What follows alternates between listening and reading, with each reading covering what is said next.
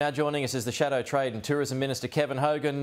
Kevin, busy day, a few days actually, for the Prime Minister there over in India. He's to meet Narendra Modi again today for the annual Leaders Summit. Renewables and tech to be the focus. Now, a few stats here. India has ambitious goals of 50% renewable, 30% electric vehicle usage by 2030.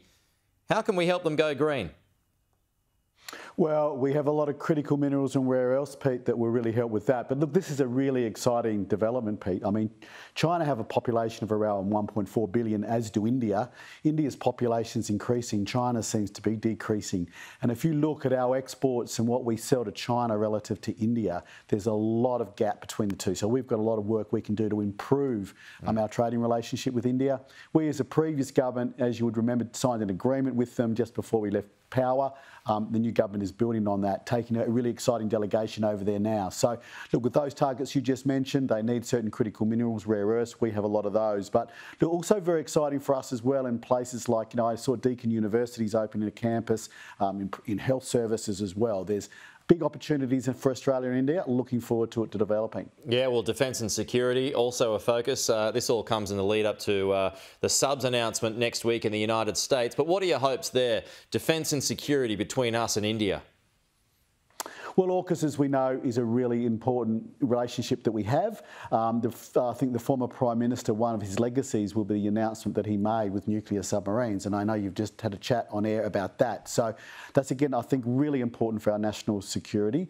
If the announcement, we've seen the news reports about the Virginia-class potential announcement next week. Now, if that gets announced, there will be bipartisan support for that. I mean, obviously, as a previous government, we led that charge, and to their credit, the new government have kept going with that program. So very important for our national security, those relationships as well with India, Japan, America, the UK, very important relationships. Yeah, but from a trade perspective, I mean, what would you be impressing upon the Prime Minister? What would you be seeking to eke out from India over the next, little while he's there in India?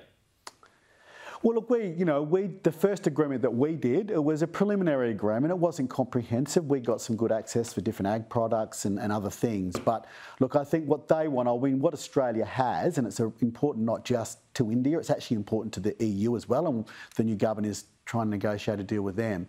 We have a good supply of rare earths and critical minerals, and what do? Well, they build, when you build an electric vehicle, you need much more different things than a conventional vehicle, and you need the minerals and rare earths that we're talking about, also with renewable energy, solar panels, all those type of things. Now, the current country that has a lot of those and has a supply chain, almost a monopoly on it at the moment, is China.